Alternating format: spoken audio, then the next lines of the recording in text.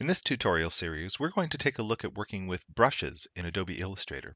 Specifically, we're going to be working on a portrait similar to this one, although I'm going to show you a few other examples of things that I've done like this. I really like working this way. I'm old enough to have been trained as a traditional artist in art school and eventually started working digitally only after I had become a professional illustrator. So I had to teach myself a lot of these techniques over time, techniques that I knew already as a traditional illustrator and that I'm able now to bring into the digital realm. And I've done a number of things like this. I've worked for a company for many years where I produce stock illustrations like this and like this. Now, this is a lovely way of working that gives me a really very painterly style, something that can be done very quickly. I'm going to just quickly show you a few more examples of things that I've done like this. But all of this, if I come down to the View drop-down menu, for example, on this one and View as Outline, you can see that this is made of vector paths. And if I open up a few of these, for example, I'll make a couple of these available for you. But if it's kind of fun to open up some of these. Now, here is the exercise that we're actually going to be doing. This is the final version, but let me show you how it begins. This starts with a photograph. Let me bring up the photograph that I'm going to be working with here.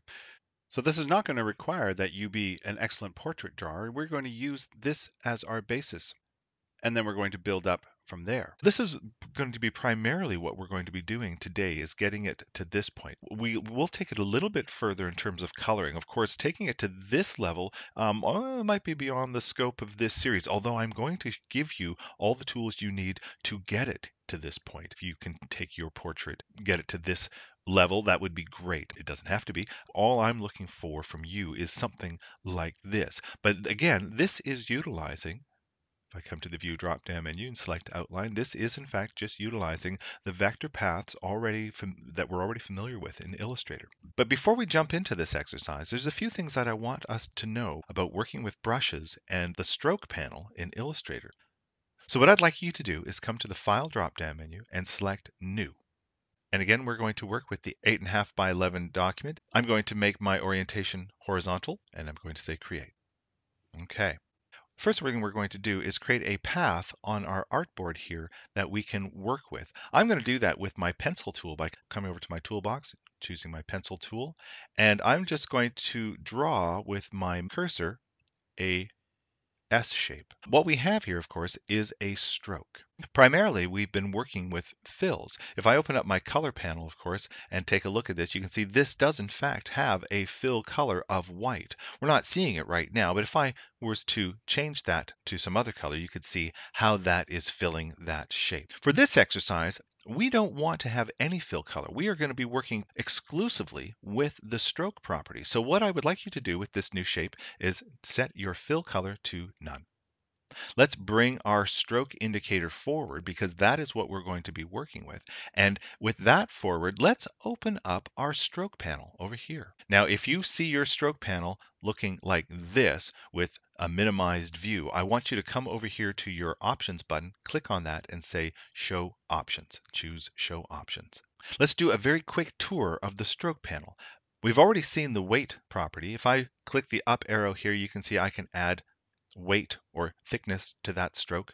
I can also click on the disclosure triangle here to reveal the presets and choose a value here like 20. I'm going to actually leave it at 20. That seems like a good size for this exercise.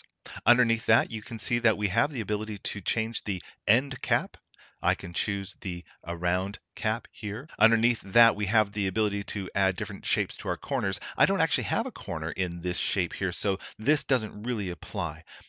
I also don't have the ability to change the align stroke, but I do want to show you what this does. So I'm going to create a new shape. I'm going to select the rectangle tool and just draw a shape like this. Now this is a closed shape as opposed to this, which is an open shape. Closed shaped objects allow me to play with this align stroke feature. Let me just show you what's happening here. By default, the stroke is aligned to the center of that stroke. But I can set the stroke to be on the inside of that object so it aligns differently. Or if I click on this one, I can align it to the outside. I'm just going to select this and get rid of this. I'm going to come back to my original shape here and let's take a look add some more options in the stroke panel. Underneath the align stroke, I have dashed line. I do have control over some of the properties here. For example, the size of the dash by putting my cursor inside of this field here. If I press my down arrow, I can reduce the size of that dash. Right beside that, if I click inside that gap option, I can choose the size of the gap. I mostly use dashed lines for diagrams or maps or things like that. But for this exercise, we don't want a dashed line, so I'm going to uncheck that. Underneath that option, you see we have something here that allows us to add arrowheads to either end of our stroke. And we have the ability to change the size of the arrowhead underneath there. But again, I don't want to add arrowheads for this exercise, so I'm going to come back here and set both of these to none. Scrolling up and selecting none. All of this exploration of the strokes panel has led us up to this point here, which is what I really wanted to show you. This field down here called profile allows us to shape our stroke in unique and interesting ways. Let me show you what I'm talking about. Right now it's set to uniform, but if I click on that disclosure triangle, you can see I have other profile options here. This first one, tapered at either end, gives me a tapered stroke. Now I love this sort of perfect calligraphy for elegant looking brush strokes, but cartoon brush strokes also have this sort of shape. Let's take a look at some more options. This one underneath it is tapered at both ends, but also has a taper roughly in the middle, not quite in the middle. If I was to guess, I would say that that is probably at the golden ratio point of that stroke. Let's take a look at a couple of other ones. This one is tapered on either end, but is otherwise uniform. This is a nice stroke, the wedge stroke, which starts off thick on one end and tapers elegantly to the other end. This one here, again, tapers on either end, but widens, not in the middle again, I would suggest probably around the golden ratio point there. But by far, my favorite of all these preset stroke profiles is this one here at the bottom, width profile number 6. And the reason why, if I select that, is you'll see that the weight of the stroke is positioned on one side of this vector path, rather than being split right down the middle as we saw earlier. This allows for a lot of precise control, as we'll see as we do this exercise. Now, one thing I do want to highlight here is that there are some controls right next to these profiles here that allow me to flip this profile to one side or the other of this vector path. For example, if I click here, flip across, you can see that the weight of that stroke is now on the other side of that vector path. Flick it back both ways. This option, flip along, won't give me any difference here because it's symmetrical from one end to the other. But let me show you how this might work here if I were to click on that wedge profile and then select flip along this way. You can see that it will flip that profile to either end of that stroke. Now that's all I really wanted to show you about the stroke panel. But combining these features with our brushes from the brushes panel, I'm going to open up my brushes panel here, allows us to do that painterly effect that we are going to be doing with this exercise. Before we do that though, let's take a quick tour of the brushes panel. The brushes panel, when I open it up, has some pre-installed brushes. Across the top, we have what are called our calligraphic brushes.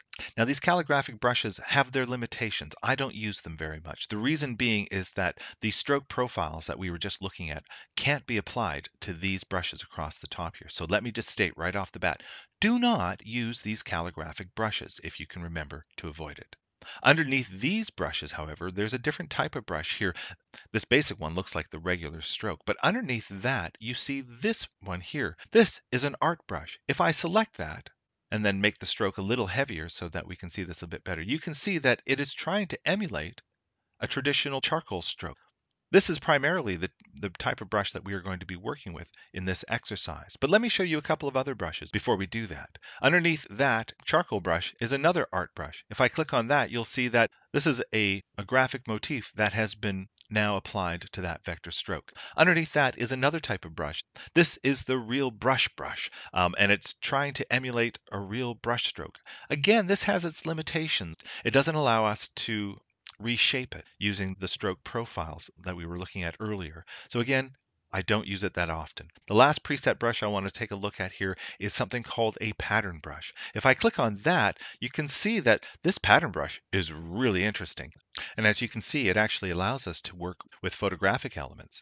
We aren't going to use this brush in our exercise either, although there's some really interesting things that we could do with it. Primarily, we are going to be staying with these art brushes. In our next video, we are going to start this exercise. What I want you to do is go online and find a portrait. It could be a self-portrait or a portrait of someone you know or a celebrity. Let me show you the portrait that I'm going to be working with here. I'll make this available to you if you would like to work with this and follow along directly. But I encourage you to find your own portrait. When you have found that, I want you to start up the next video.